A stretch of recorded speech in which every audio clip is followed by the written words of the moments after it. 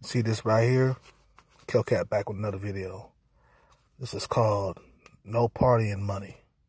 This is about 600 bucks that I saved within maybe a little bit over a month. There's all these 50s over here.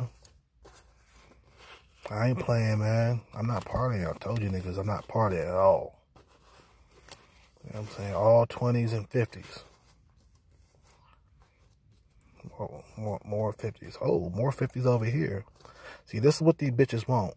That's what these bitches want. They want this. Now, you gotta take this, save this shit. I just got through with a beast of a workout. The front desk bitch, she was all over me. Her eyes got really fucking big looking at me. She was fine and short too. Your boy looking better in the gym. My muscles are cutting up a lot more because I haven't been drinking at all. I quit drinking and this is what I get.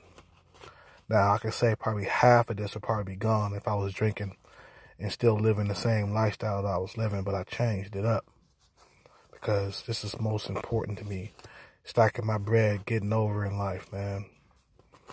It's about 600 bucks. Now this is probably, this would probably would have been gone. You know, buying stupid shit, you know, spending your money on worthless things that can't help you in the long run. You know, we gotta start looking toward the future. You know what I mean? Not right now. Fuck right now. It's all about 2 years, 3 years from now, 4 years from now. You know what I mean? Gotta be very, very patient. Just like the fucking Pacquiao, the Mayweather and Pacquiao fight. You see how patient Mayweather was for that fucking pot? They offered him $50 million at first. And they offered Pacquiao $50 million. But as time went by, the years went by, that pot kept growing. You know what I mean? It kept growing. Now he has $100 million. They offered him $100 million and he took it.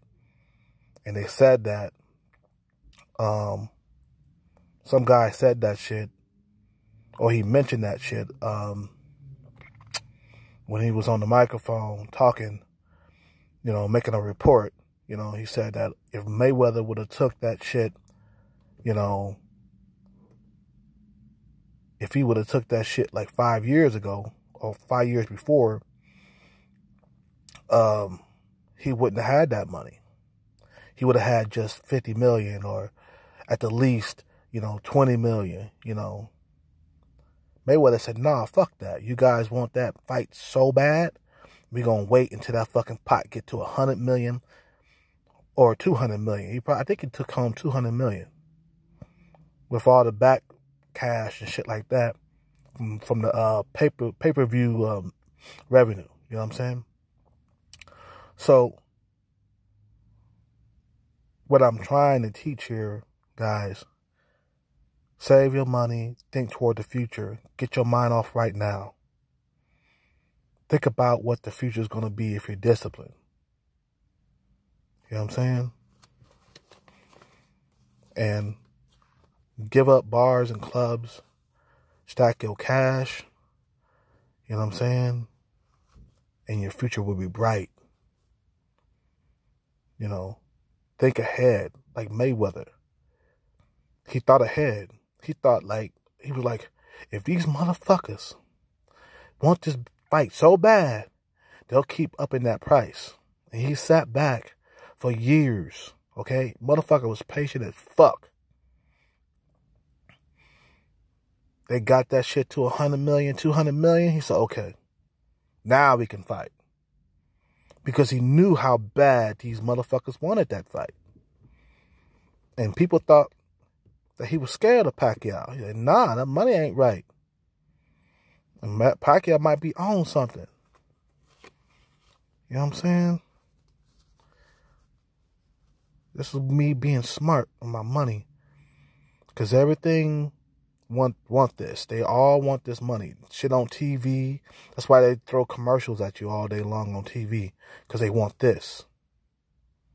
They want you to come up off this shit. That's why they pack the club full of women, because they want this. They know you're going to spend this. See, the thing is, I'm learning about money. I'm doing a lot of research.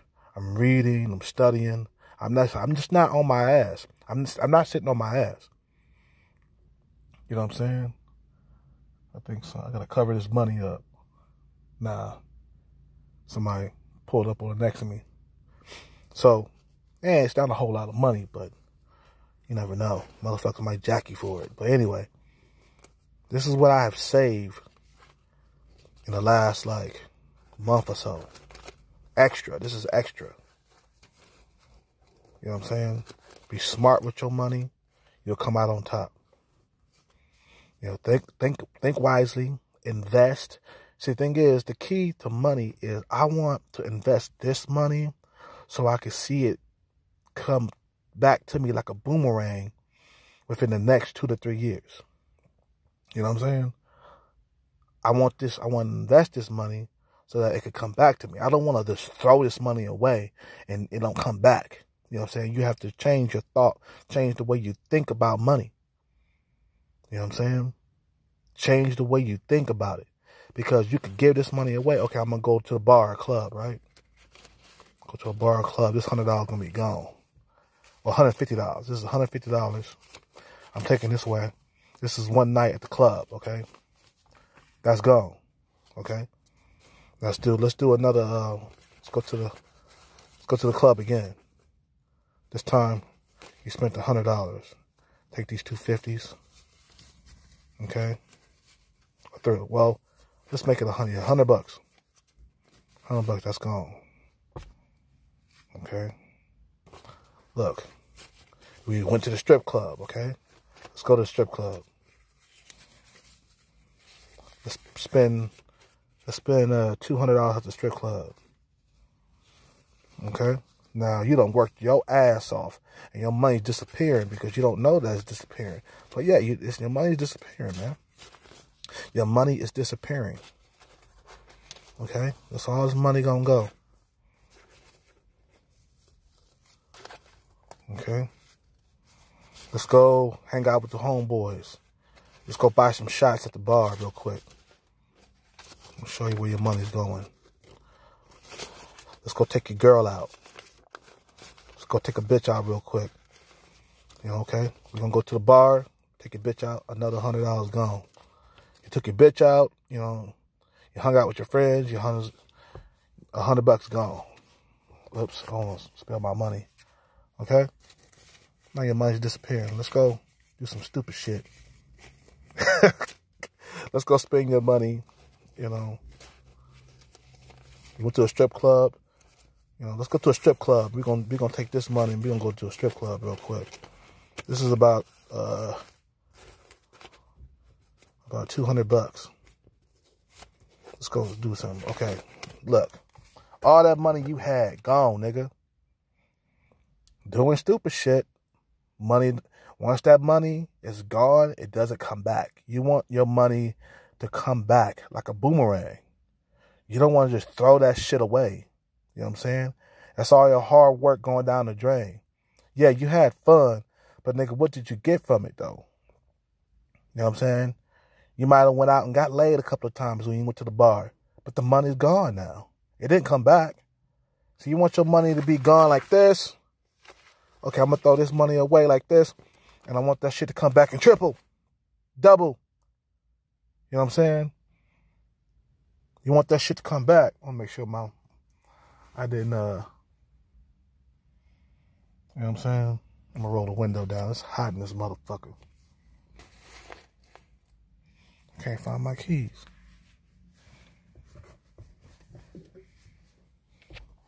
Okay? You know, everybody want this. Everybody want that shit, dude. This is coming from not drinking, not partying, not going to do stupid shit with my money. I've been controlling myself.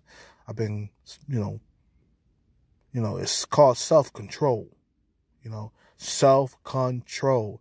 You get what you want when you learn how to control yourself, control your thoughts.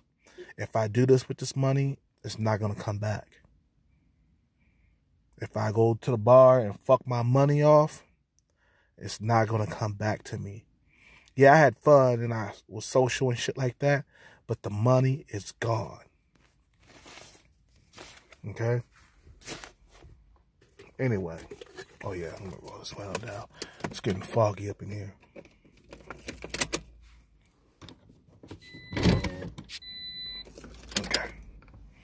Okay? You got to be smart with your money, man. Think 2, 3, 4 years ahead, man. You know what I'm saying? Make investments, watch that shit grow, and you'll be happy seeing your investments grow too. Or you'll be happy that the tree that you planted is growing, and you'll be like, damn, that shit's getting bigger every single day. Before you know it, it's a full-blown tree with just money hanging off of it. And all you gotta do is go pick it. You know what I'm saying?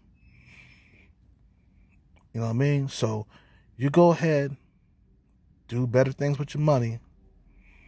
Because this is what I'm going through right now, man. You know, this is what I'm going through with my money. And I have learned it. It took me a long time to figure out where my money was going. But it took me to like hit rock bottom broke. You know what I'm saying? When I lost my job with Lyft, I was broke. I had to turn on the app to do DoorDash. And that really woke me up.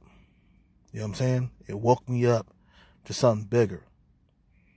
And this is what my enemies want too, man. This is what your enemies want from you. Your enemies will set up traps, you know, put alcohol in your neighborhoods and stuff so they can drain your resources from you and take you down. That's what they do in war. They drain your resources, you know, by putting alcohol, women, chicks, you know what I'm saying, to drain all your resources because you can't fight, you know, if you don't have your soldiers. These are all your soldiers. You can't fight without soldiers. This is a deadly game, man. This ain't no game, ain't no joke. You know, this is all your soldiers. You need this to fight. This is called resources. You have to look at life as a battlefield, you know what I'm saying? To survive. Yeah, you might go without sex for a while, for a long time, but as long as you're making progress, and eventually those bitches will come once you get that pot big enough, you know what I'm saying? Once you make your investments and they come back and triple, double, quadruple, you know what I'm saying? But anyway, you guys have a good day. Subscribe to the channel if you like this message. Subscribe. Leave a like and a comment, you know, and click the notification bell button so you would never, ever miss another video from me. And I'm out.